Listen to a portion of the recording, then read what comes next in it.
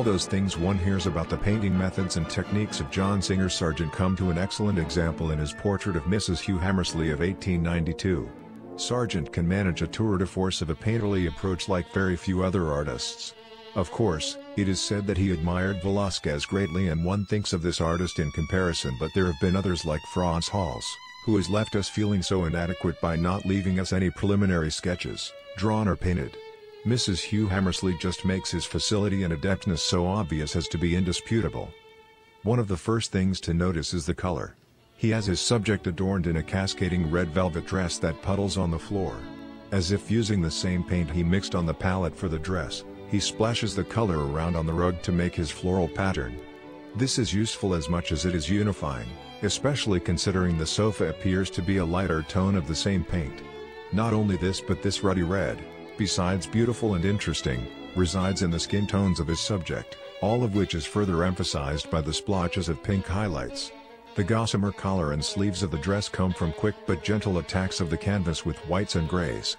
Not to overwhelm the sitter, Sargent has kept the background, even though it is a mass of satin fabric, muted and non-competitive, created with slaps of neutral colors.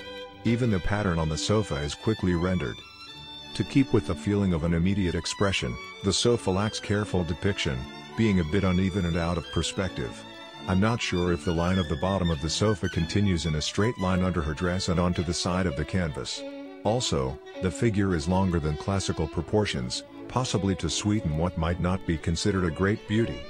Her left hand almost seems abstract, and her posture makes the appearance of sitting up in salutation and recognition, or perhaps she is about to rise.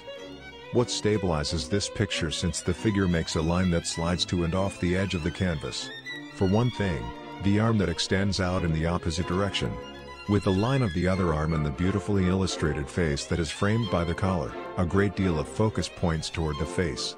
The straight and shiny vertical form of the leg of the sofa provides an anchor. In fact, it is critical, while the crisscross of the lines of the figure and the sofa support the composition.